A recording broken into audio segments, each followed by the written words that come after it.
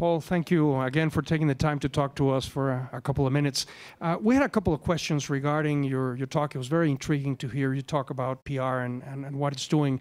Let me ask you first, after reading your documents and columns and everything for many years, where do you see the convergence between all the communications practice in this brave new world of the social media and how that is changing the way we perceive communications and advertising as such?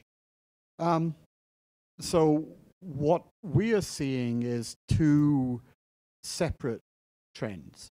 Inside corporations, we are seeing marketing and communications overlapping much more than they did 5 years ago. I think today, if you want to be a modern CMO, you have to understand corporate social responsibility, employee communications, crisis management, public affairs, all things that have historically been part of the corporate communications practice. And so marketing and corp comms are coming together inside organizations.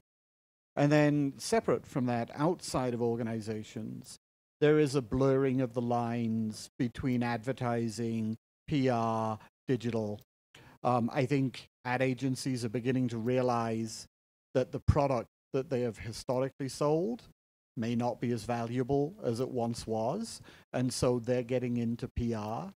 I think PR people are beginning to realize that they can use paid media to amplify their message. That there's nothing in the definition of PR that says it has to be free or earned. And so they can think more broadly. At the same time, not to give you a long rambling answer to a short pointed question, we're seeing management consultants start to look at what I would consider to be the high end of public relations, change management, financial communications, brand building, and offer a very data-driven approach to those disciplines. And I think the challenge for people who come from a PR background is really to emphasize what it is that makes us special and different.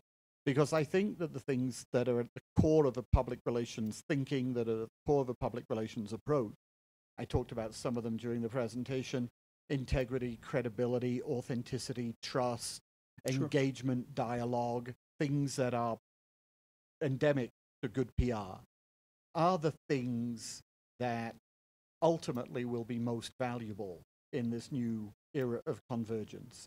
And we ought to be the people who bring those to the table with conviction. And we ought to emphasize that data is important, but human intelligence is more important. That at the end of the day, this isn't about numbers, this is about people and relationship, and that's our expertise. If you were to give counsel to today's agencies or practitioners, whether they should focus on brains or brawn in the organization to really have a better grasp of this change, how would you look at it from a strategic point of view? Would you recommend that an agency just change into digital, or hire digital savvy people that could perhaps bring a difference into the practice? Or perhaps the other end would be to refound the company and actually think differently from the ground up into a more brain type of activity? Okay. So I think my perspective on digital is that digital agencies are what I would call a transitional life form, and they are coming to the end of their usefulness. So I think anytime a client comes to you and says, we want a digital campaign, you should immediately tell them that's not a smart approach. I would be a little ruder, but I'm not running an agency. Because the question is, nobody comes and says, I want a television PR campaign, or I want a print PR campaign. You shouldn't define the campaign by the channel that you're going to use. You should define the campaign by the audience you want to reach. So if you say, I want to reach boys between the age of 18 and 25, then the answer to that is yes, some of it should be digital, but some of it should be print, maybe some of it should be events. You should use the most appropriate mix of channels.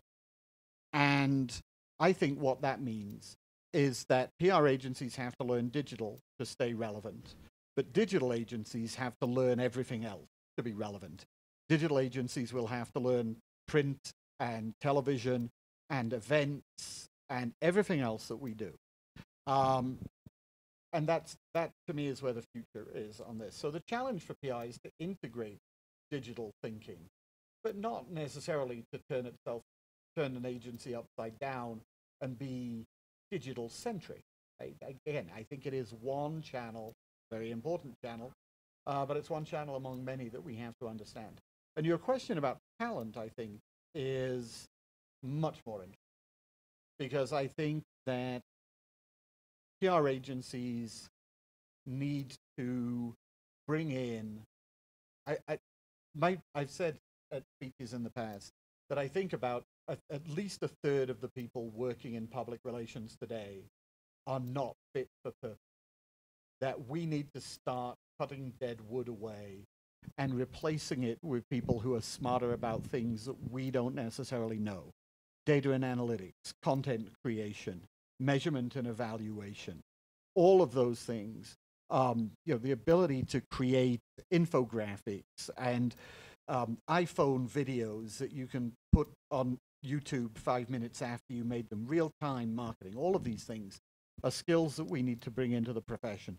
Cognitive science, neuroscience, sociology, psychology, philosophy, people who come from a diverse set of backgrounds, who have a different understanding about how to communicate than former journalists or people who spent a lifetime in PR.